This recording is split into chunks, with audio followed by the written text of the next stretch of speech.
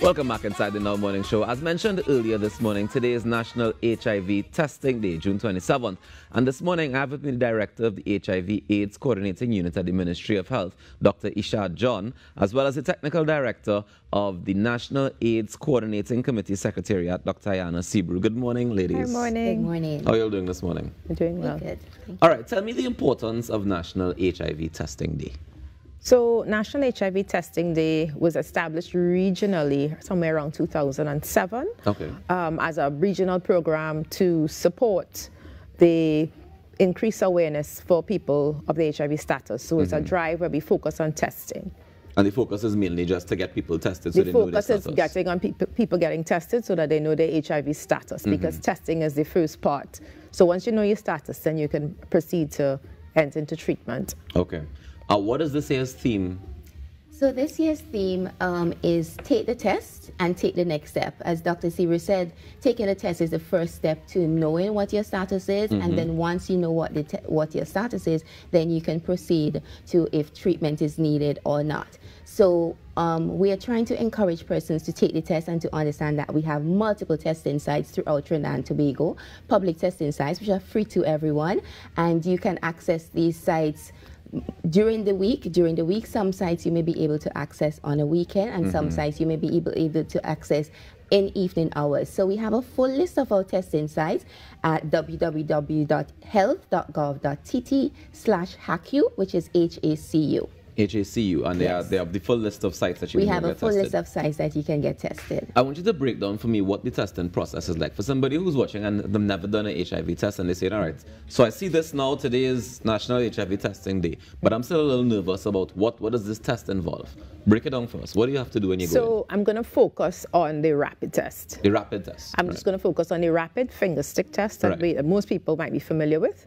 You go into an HIV testing site, and someone is going to speak to you, interview you, ask you questions in terms of what might have prompted you to come forward for this HIV test.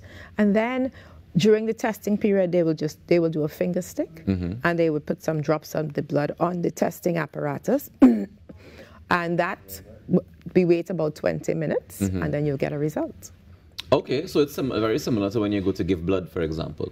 They do that same finger stick and they drop it in I think it's like a...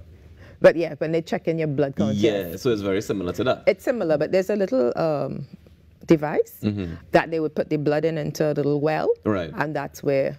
And in 20 minutes, you know whether HIV positive or negative, right? For some people, they will also take a blood sample and send a blood sample to the lab as well. That's why they do the same test, or after the result of the... After. So it depends on the result of the device. So so for some people, for like all the positives or 1 in 10, they will do that. Okay, very interesting. Tell me why it's important for people to know their HIV status. Oh, well, knowing your status is very important in terms of your wellness and your health. If you are aware of what your HIV status is, then if it is positive status, you're able to do something about it, as opposed to not being able to do anything about it. The fact is that a lot of persons would have died from HIV because they weren't aware of their status. And by the time they became aware of that, it was much too late for anything to be done. But this is not the case anymore. Back in the day, there wasn't sufficient medication, there wasn't free medication to persons to take that next step. It wasn't accessible.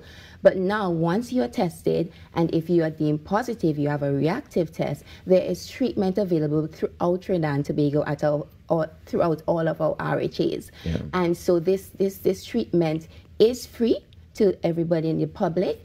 And usually it's just like 1 tablet a day for the majority of persons. Sometimes it may be 2 tablets, it may be more. But the majority of persons usually tend to just have to take 1 tablet a day. And once you know your status and you're able to start medication, take medication, persons who are living positively with HIV can live positively. They can do everything that other persons who are HIV negative can do. They can have children, they can marry, you can travel. All just depends on you accessing care, which is quite accessible here in Trinidad and Tobago, and maintaining your adherence on the medication that is given. So this leads me now to the campaign that you guys have been on, which is U equals U. Undetectable equals untransmittable. Yes. Break that down for me, because basically you're telling me that if we take this medication on however they schedule it for you to take it on a regular basis, that you would become undetectable?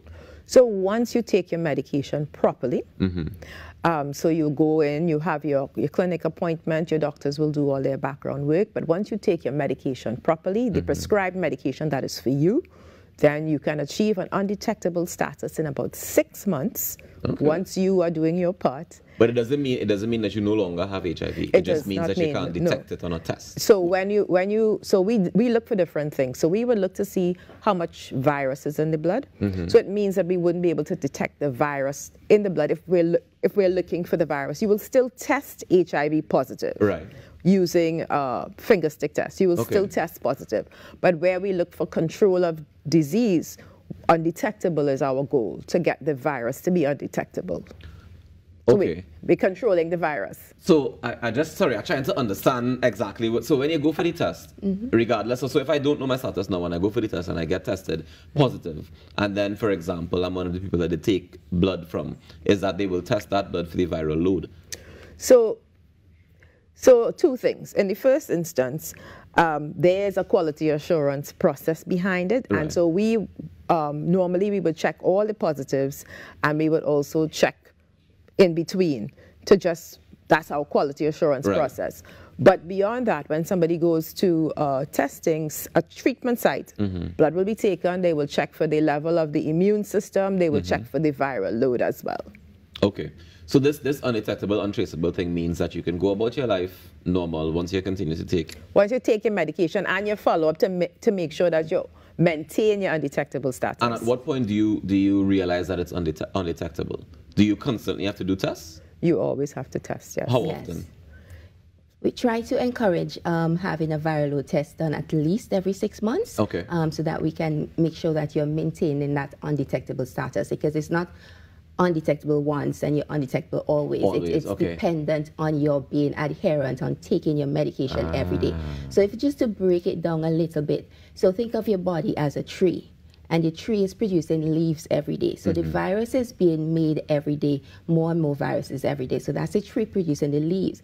If you just let the tree produce the leaves, overgrow the yard, right? But if every day you come and you take a leaf blower or you take a broom and you sweep the leaves away, then you have basically just the leaves that you have in every day to get rid of, and it's not going to overgrow the yard. So it's the same way with the medication. So the body is producing the virus on a daily basis, but if you're taking the medication every day, the medication is your leaf blower to help keep that virus in the body low. So that's why it's so important to take the medication every day. Yeah, that's nice and very clear. How can people who already know their status, how can they access this sort of treatment? They can go to any of the treatment sites in the regional health authorities and present with a referral letter or the result of their test, and then they would be entered into treatment, and they would be started on treatment almost immediately. Okay, that's fantastic. Go ahead. And we do have an HIV helpline, which number is 800-4448. 800-4448. Yes, 800-4-HIV. Ah, yes. Okay. Fantastic. Well, ladies, I want to thank you all so very much for joining us this morning. And of course, today being National HIV Testing Day, I want to encourage each and every one of you to head across to the ministryofhealth.gov.tt/HACU. And you can check out to see where you can go to get your HIV test done today and know your status. It's very, very important and crucial that you know so that you can act if necessary. Yeah? Thank you so much for joining us this morning. Let's take a quick break and come back with more inside the Now Morning Show. Stick around.